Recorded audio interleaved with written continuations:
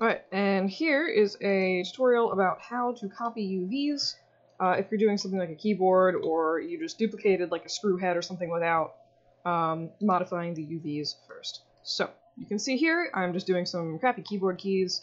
I have one that has like an actual nice map on it, and then these which have just been planar mapped aggressively and make me honestly very sad.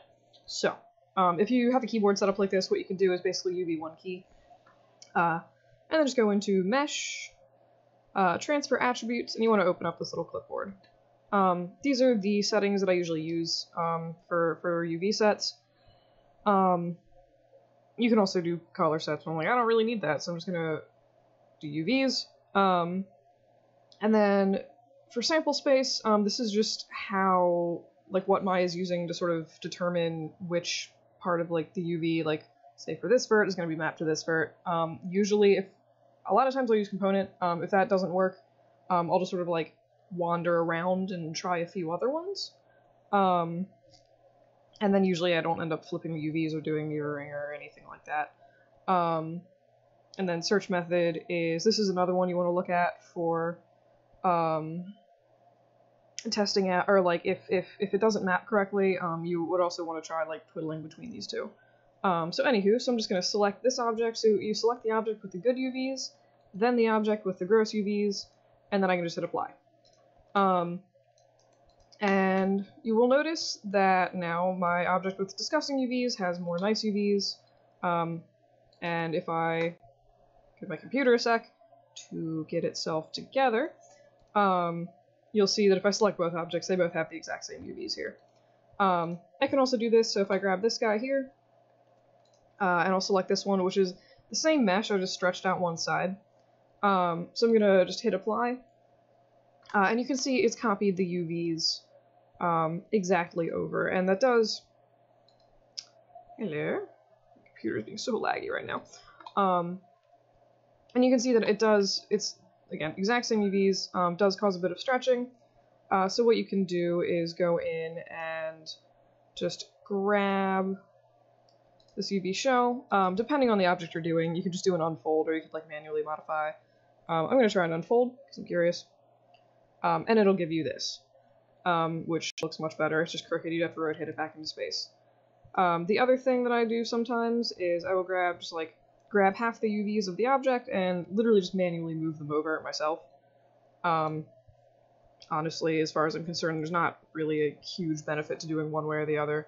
It's just a matter of personal preference. Like, maybe you get a little more control this way. And your object will also stay. So like this, is like exactly 90 degrees. If you want to like Photoshop or something, you could just type in like, oh, spacebar, and not need to worry about rotating it 4 degrees to match up with your UVs, that kind of thing. So the other thing I would like to do is really quick, just test, because I'm actually curious. I have not tried this before, but I want to see what happens if this particular object here has maybe a few extra edge loops that this key does not have. So I'm just, again, throwing some random edge loops in there like a crazy person. And then I'm just going to hide these guys for... I don't really know why my computer is being so horribly laggy, probably because I have like 8 internet tabs open, but anyway, so I'll grab this, then grab this. And then I'm gonna try just hitting apply, and clearly Maya's like, I don't understand what to do with that at all. So this might be a case where I would either need to swap my different search methods. So if I try closest to normal, clearly that doesn't do anything. So I'll try local space. It also clearly doesn't... Oh, okay, yeah.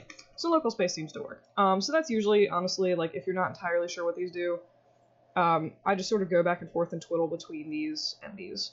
So in this case, I believe what happened is component is going to be, like, by face or by vertex, so it'll, like, match that pretty much as exactly as it can. So if you have the exact same model, it's just going to work off that, or like the exact same topology. I mean, so like this one was stretched and it still worked.